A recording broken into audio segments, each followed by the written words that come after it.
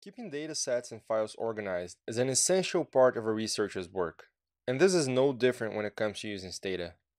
For every data analysis project you do, you should define your working directory, or Stata will do it for you. But what exactly is a working directory? Well, a working directory is simply the default folder where Stata will look for your datasets and save your files. You can and should create a new folder for each project and assign this folder to be the working directory. I highly recommend that all your project files, like data, programs, output, and all these files, are within this single folder. So let me show you how you can implement this. Back to your desktop, I want to create a new folder. So right click, new folder called my project, which is going to be my working directory in Stata. Mine is here in my desktop, but you can put yours wherever you want. You can also create subfolders inside your folder for your do files, your raw data, your log files. So just organize this folder however you want it. For now, I'll just store everything in the same folder. So let's go back to Stata now.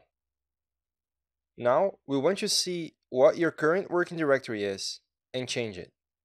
And there are two ways to see what your working directory is. The first one is to use the command pwd, press enter, and here is my current working directory, which is not the folder that I just created.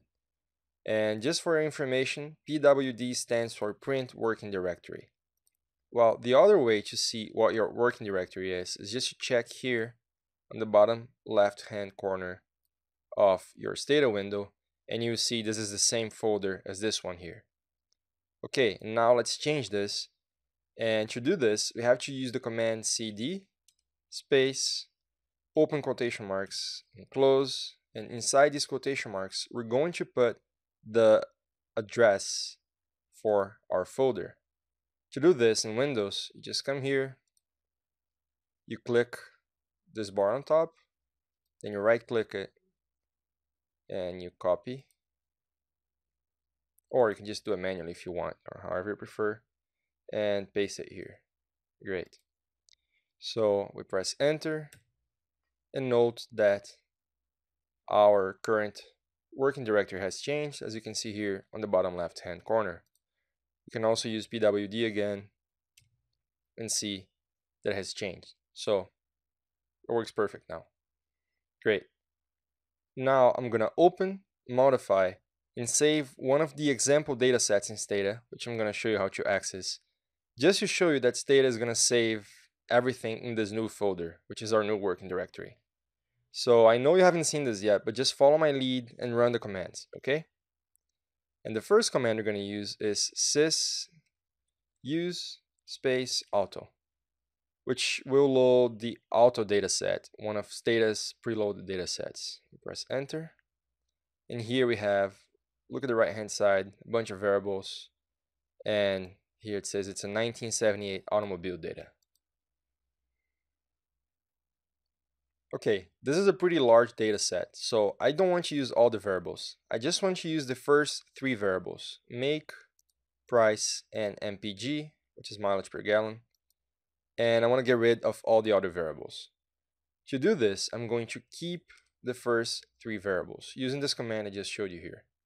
So I'm just going to click on make, double click price, double click MPG. So the command is keep, and then all the variables you want to keep, we just press enter, and note how all the other variables were dropped. Now I want to save this data set using the command save. So it's a new command for you to learn, followed by the name that I want to give to this data set. So I'm going to call it auto modified with an uppercase M, and press enter. Well, don't forget this data is case sensitive, so uppercase and lowercase are going to make a difference. So now let's check our working directory to see that your dataset is indeed here. Now back to Stata.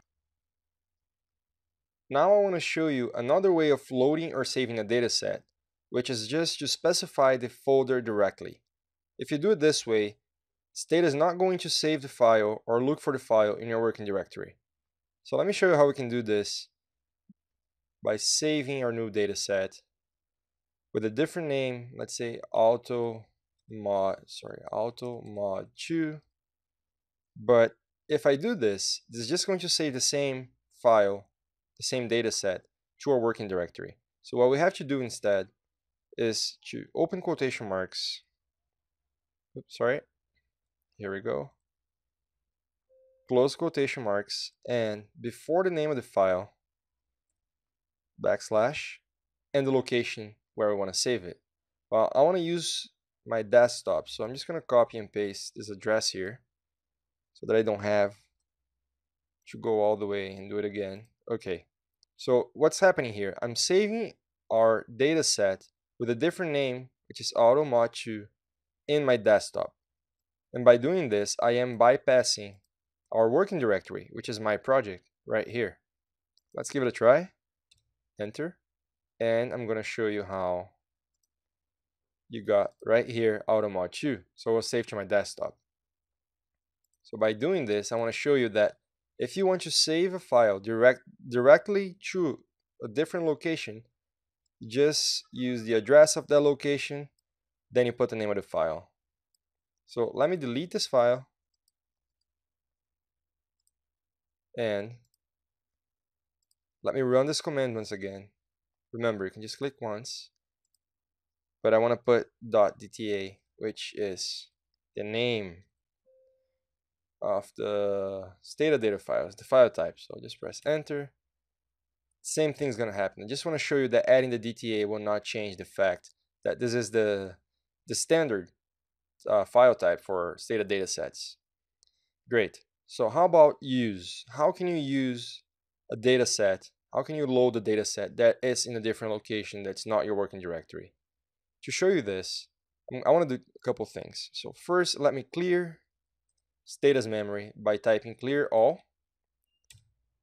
And then I want to reload the data set. So to do this, let me show you a trick, which is just to click one of the things you've used before, but instead of save, we're going to use here, command use. So instead of using the command save, which we used before, I'm just going to use the same syntax and change it for use, because that's how it works. So if I want to load a data set in Stata that's in a different location, I'm just going to specify that location. Here you go, my desktop. Put a backslash, the name of the file that I want. I can also exclude this DTA over here. And it has to be between quotation marks, and press enter. And here you go. You have the 3 variables we had saved, and you just learn a few new commands, okay? You learn pwd, which is to print the working directory, cd to change the directory. Remember, it has to be followed by the location of the directory that you want to change.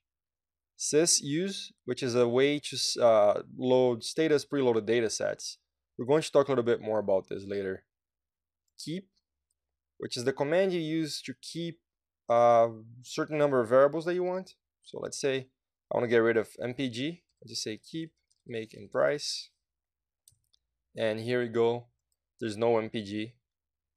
Save to save the data set. You can just put the name of the file directly in case you want to save it to your working directory, or use the specific location where you want to place it if it's outside the working directory. Clear all, I think we've seen that before, and use, which you use pretty much the same syntax as you do in save.